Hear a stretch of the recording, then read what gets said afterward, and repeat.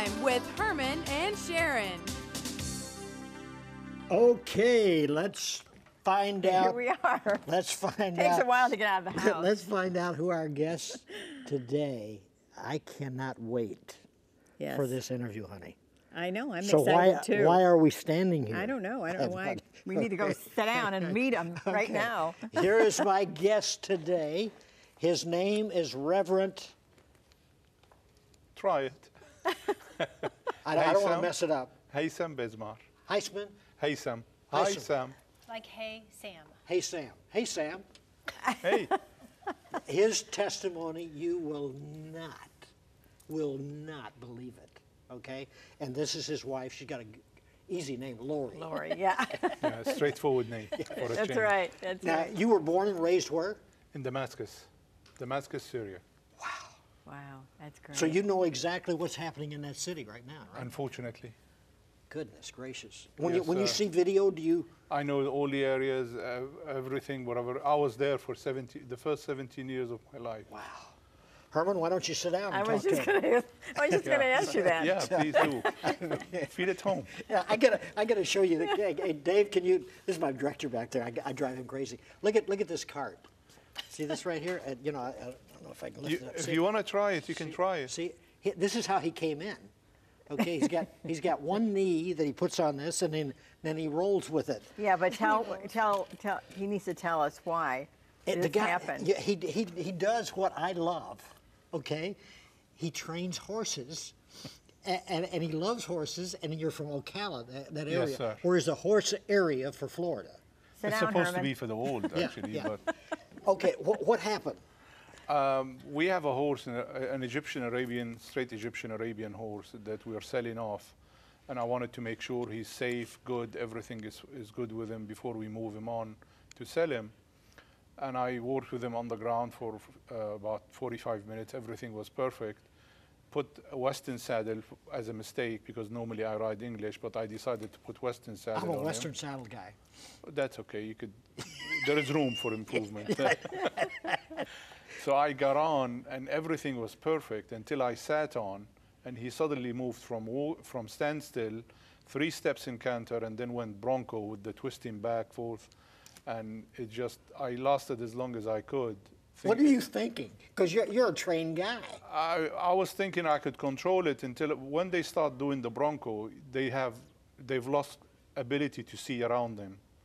They go. It doesn't matter what they hit, and it doesn't matter. It's irrelevant because So their brain is their brain is frozen because they're trained. They're a flight animal, because they're not trained to face danger. They're trained to run away from it. Yes. So something triggered them, and he started going through one of our tree branches, and I decided I'm not going to wait until I see it on me or on him.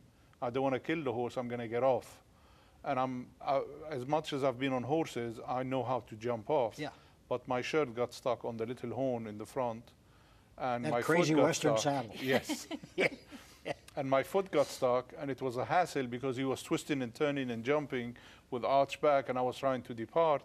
So my foot got stuck. When I landed, I knew I broke my leg. Oh. So. Were you there, Lori? Yes, I was there. She was watching it all. You saw it happening? Wow. Bet you were afraid, right? Okay, let me just, Dave, get a shot of say the name again. Haitham. Haitham? Yeah. There you go. Haitham. There's always a challenge. And what did you say? You say it like? Haitham. Haitham. Okay. Reverend Haitham. Listen to this. There, he's got a good picture of you. He's an international economist with over 20 years of success in finance and economy, development with proven achievements in economies in Dubai, Czech Republic, Russia, Middle East, Far East, Africa, and Europe. This includes implementing human social services and aid programs in underdeveloped countries.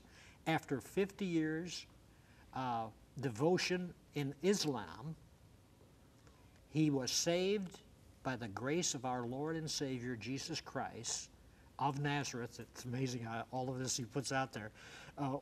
when he was told by 2 hospitals that he had no chance of living.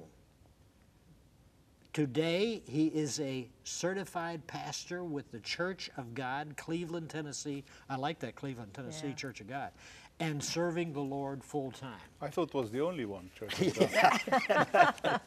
I know. That's true. But you have got to tell, I mean, born in Syria, he moved to New York in 2000, and I mean, with all of his education, with all of his brain power, and all of your ability in finance, you moved to New York. That was in 2000. No satisfaction. Went through a divorce, had 3 children, paid the price for all of that, and then you married again, Lori, in 2008. Start from there. Start from the marriage, or? Yeah. Okay. Well, my first marriage was a disaster. I lived until I was 17 in Damascus, and then I moved to England, where I did my education, university, and higher education, and all my work from there. When I came to the U.S., I went to New York to work for the United Nations to consult for them. Wow. And I decided it wasn't something I would like to do. It wasn't anything that would fit to my criteria. At the age of 38, I thought, well, you know, I need a more honest lifestyle rather than politics and the lies that comes with it. Yeah. So I decided it wasn't for me, and I moved away. Then I was introduced to my ex-wife, whom I thought, well, you know, I'm old, she doesn't look good, so that makes a good combination. She won't have affairs on me, because as a Muslim, your biggest struggle would be if I marry a Western girl, is going to have an affair on me, which is what you see in the video, on TV and the cinemas and all of this. I understand that's why they have that covering all the time. So No, nobody- that's a different thing. Oh, That's is it? cultural. Okay, all right, gotcha. That's I culture. thought that maybe that so a guy wouldn't be, thinking I'd like to go with her. No, nothing to do with that. Okay. That's culture that made it, in tradition made it into the religion. Okay, continue. So- Sorry I interrupted. Oh no, that's fine. You could do that. It's your show. But we're here because of you. Thank you, sir. So the marriage lasted 4 years. Even at the wedding day, I had a check in my spirit that I should run. This is not for me. And I thought, what am I going to tell all the guests? And you were a full-fledged Muslim. I was a full-fledged so was she? Muslim. No, she's from the U.S. Okay, She doesn't believe in God. She believes God is a woman. okay. But that's another subject. Yeah, that's right. Yeah. So the marriage lasted 4 years, and it was not an easy one. And you had children. And I had 3 children. I still have 3 children. But I wasn't going to break the marriage because the children meant too much to me. And they still do. So then when the marriage broke, for various vicious circumstances, I decided I was never going to marry again, ever. No woman is going to do it for me, until I met my wife, Lori. And we were just friends through horses. She was riding. So you're a horse person too? Wow. So we decided, you know, we met at an Eid party, which is the celebration after Ramadan breaks. She was working for a medical practice. I was invited by a friend who hosted it because I was on the steering committee of Providence Hospital in Michigan. And I was invited to the party, not because I was a Muslim, just because I was a friend, and that's where we met. And we had nothing in common other than horses. And no woman is going to do it for me. And then slowly and gradually, I felt it in my spirit, this is the woman for me, but I wasn't going to do anything because I'm too scared to do the same mistake again. Sure. And then we got married. And we got married on horseback in a park. That is neat. So what did you think when you first met? Oh, I had gotten divorced 5 years earlier. That's how I came to know the Lord. I was happy by myself. I didn't need anybody. I went to this Eid party. I didn't want to go to the Eid party. I went because I had to. I walked in. I wanted to eat and leave. And so the host gave me the food. I was standing and eating as fast as I could so I could get out of there. And he was sitting at the table and he said, "You can sit down." I thought, oh no. So I sat down and he struck up a conversation with me. And I'm he can answering. talk. He can talk, yes. And he asked me, "Do you have any hobbies?" And I just started riding horses. And I said, "Well, my goodness, I do." So I told him, "Oh, I just started riding horses." And he said, oh, I train horses. I was like, that's wonderful. It's lovely to meet you. I've got to go. And I left. And that was the end of it. And then my boss showed up and talked to him. And a few days later, I received a fax from Haitham inviting me to his horse clinic. Wow. And it's all back. It's all It's all history from there. history from there. This guy is amazing. He has had businesses in Switzerland, Germany, and then you came back to the United States. It boggles my mind, the training and the places you've been and the things you have done. But when you guys met, you were still Muslim, right? I was still a Muslim. Okay, take me from that place, because this testimony is Can like... I ask something really quick, though, first? Yeah. Weren't you a little afraid to get close to someone that doesn't believe the same as you? Well, yes. And I did tell him that his religion freaked me out. And we had a discussion about it. And my family members are not saved. They're not believers, but that they're believers, if that makes sense.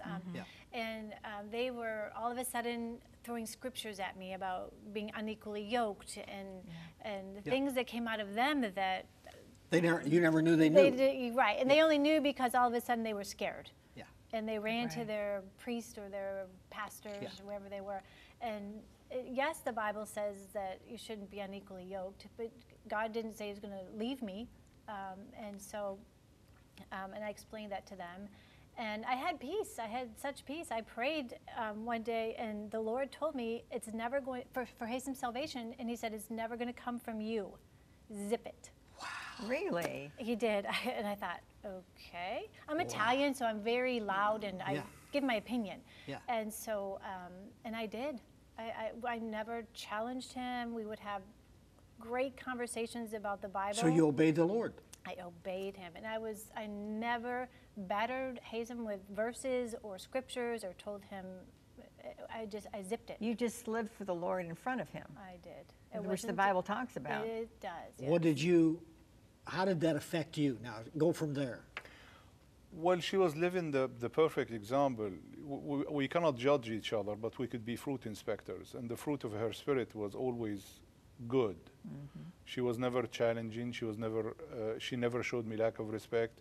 I never showed her lack of respect at all, because for me, respect is very important in any relationship, let alone a marriage. Correct. And I never used her as the end of the joke or the other way around. I always showed her the love as in my spirit I felt correct. And as a Muslim, as Allah commanded me, thinking this is the only way. I never once tried to convert her, nor to say, I need you to come with me to the mosque, or any of that. I was devoted. I memorized the entire Quran as a teenager. Oh my goodness. By heart. Oh my goodness. So I was devoted. The entire Quran. The entire Quran, cover to cover. And then that added more into my dilemma, because there is a lot of contradiction in the Quran. So I thought, let's study the Hadith, which is everything narrated, said, and behaved by His Messenger Muhammad. And that added more confusion, because nothing made sense. So because of the fear of Islam, what I decided is, I'm going to just follow Islam. I'm just going to conceal it and leave it in. And nobody should know where I stand, as far as my relationship with my Creator is mine and nobody else's. So not even my closest friend knew I was a Muslim. Only maybe a handful of people around me knew I was a Muslim. I prayed 5 times a day. Even at the top of my work, traveling around the world, I will take 5 minutes every time there is a prayer, pray in my closet and come out, and nobody would know where I was or what I was doing. They would think I was reading something or whatever. Until I had, in 2014, when we came back from Switzerland, we were supposed to be here for a short period of time to see my other kids. And things went from worse to even worse, a more worse situation, where you think, okay, where is the end of this? And you're talking about your ex-wife was my fighting, ex-wife letting you fighting, see the children. Yeah. Yes. And so when I was driving from Michigan to Ohio, where we were staying with my in-laws, I had a lot of pain in my head. And my wife, when I remember vividly, I told her I have a lot of pain. She said, well, stop, you know, and I'll come and pick you up. Of course, we husbands don't listen to our wives all the time. I mean, Sure. why should we claim otherwise? So I drove to Ohio. When I got there, I went to kiss my two boys goodnight, and I felt shadow in front, like a cloud in front of my left eye. So I told her, she said, honey, I'm a podiatrist. When it comes to your eyes, you're on your own. You need to go to the hospital. You're a podiatrist.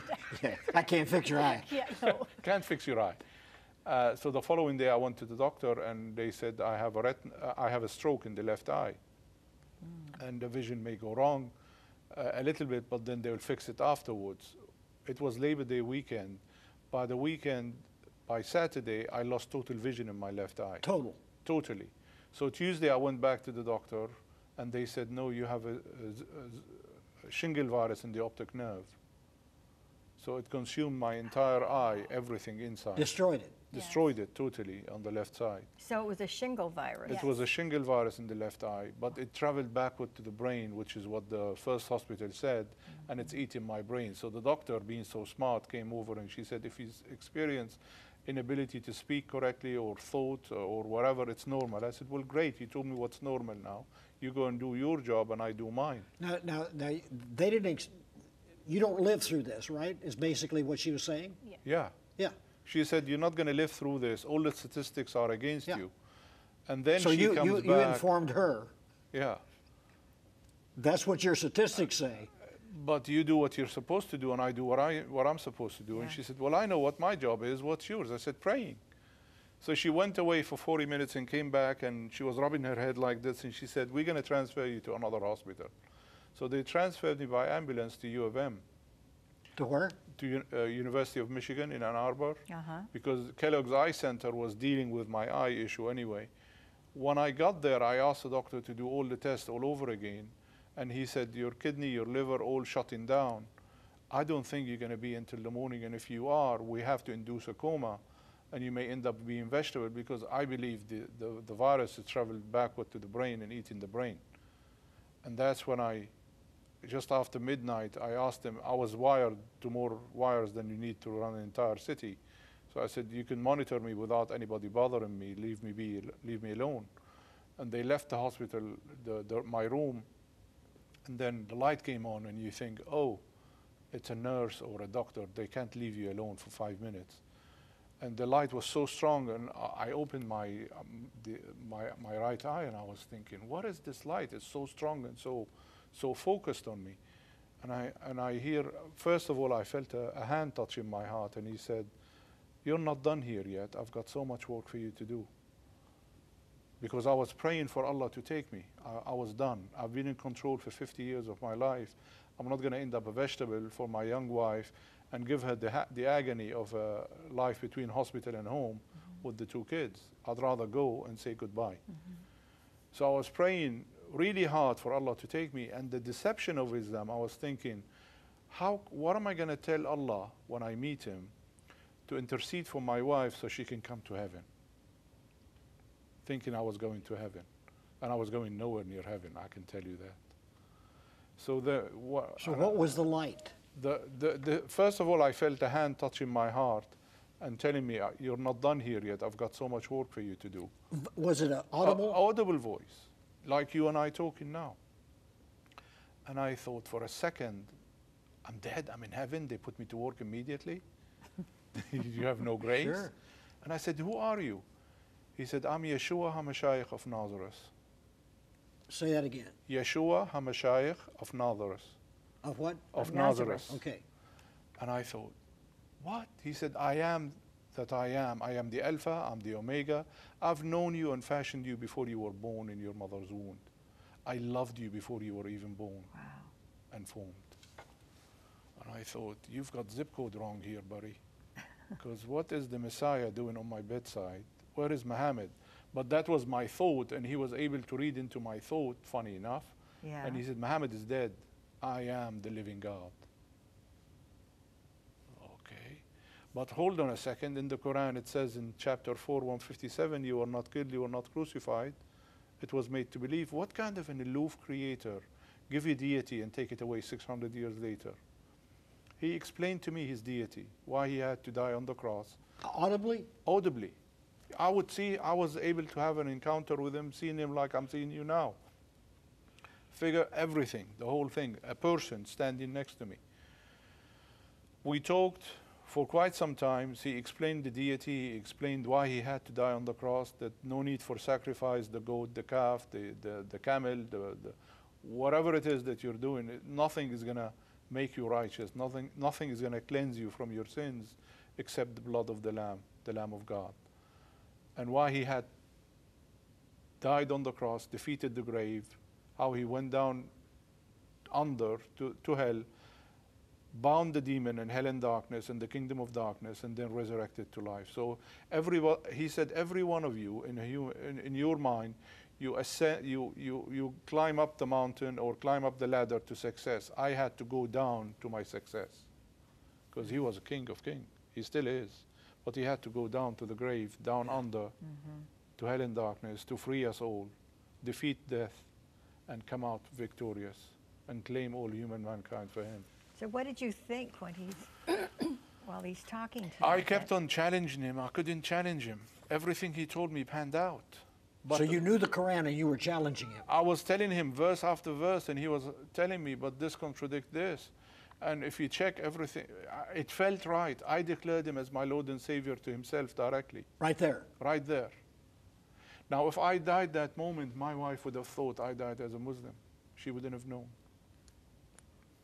But the following day, I was sitting up instead of laying down and unable to move. And 2 days later, I was out of the hospital on my own 2 feet. And No you were medicine. supposed to die. I was supposed to be dead or a coma. That's the power of God. When you met him after all of this, what was the next day? Yeah, it was in the morning, yeah. He didn't tell me the doctors told him that he may not make it. He Okay. said, you just go home with the boys, and I had an agenda. I'm going to go to the hospital, and you come in the morning. So you So figured, you were at death's door. You really, I was Yes, you were you were literally. right there. Yes, I was, he was, yes. so you had the door accepted opened. death. Yes, he I've did. accepted death. I was calling for it. The door was open and Yeah. my feet were inside. Absolutely. Now you come in I come in, and it's normal. I didn't know any different. and you're just thinking it's Yes. so what did you tell her? Nothing. I didn't tell her. What am I going to tell her? Honey, by the way, I'm a Christian now. And Jesus Yeah, why was Jesus was here? But I had, even at the age of 50, I still had the same fear as a 5-year-old when I used to question the Quran to my dad or my grandfather, and they beat the bejesus out of you. Yeah. There was no mercy because they felt that's the only, you can never discuss or criticize or question the authority of the Quran and Muhammad. So at the age of 50, I was still afraid. What if I'm wrong?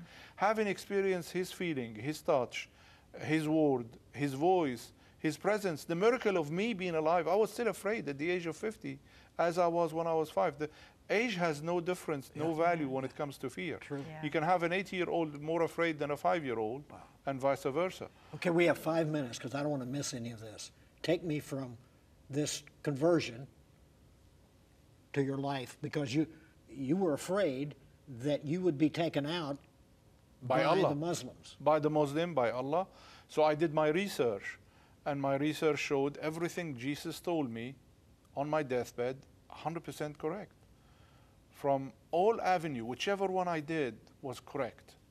So I thought, let me try now and discuss and research the Quran the way I know it. And suddenly, for the first time, the stupor spirit, the blinder went off. Wow. I lost my physical eye, but God gave me 50 spiritual eye or more. Because I was able to see the discrepancies, the contradiction in the Quran for what it is. I was able to see the deception of the Quran and the message of Muhammad and the whole Islamic message for what it is for the first time ever in my life without the fear of what consequences is going to follow. I didn't care what Muslims are going to do for me.